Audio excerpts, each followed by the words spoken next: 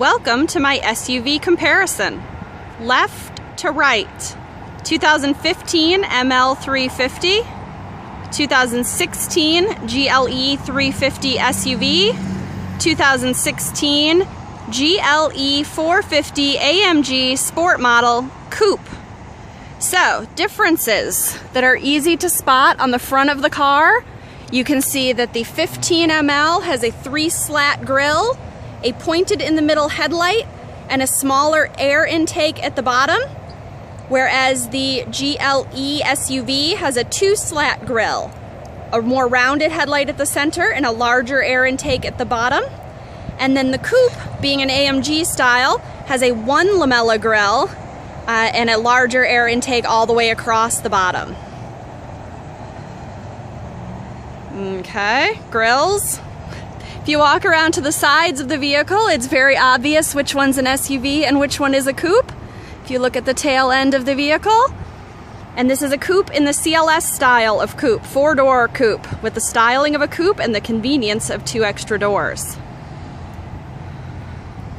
If we look at the insides of the vehicles, you can see the 2015 ML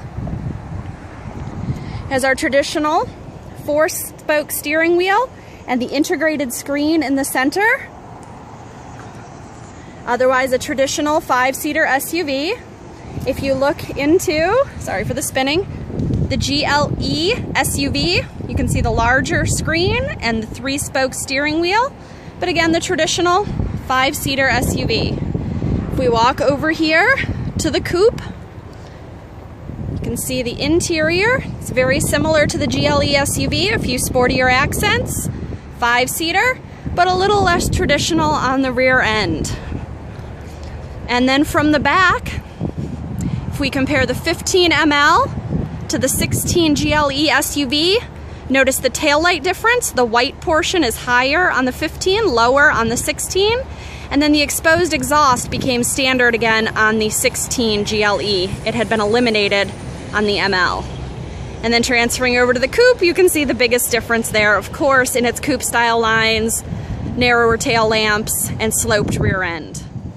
So that is the difference from right to left, 2015 ML350, 2016 GLE350 SUV, and on the left, the 2016 GLE450 AMG Sport Model Coupe. There you go. I'm Jessie Cannon Wallace with Atlanta Classic Cars Mercedes-Benz.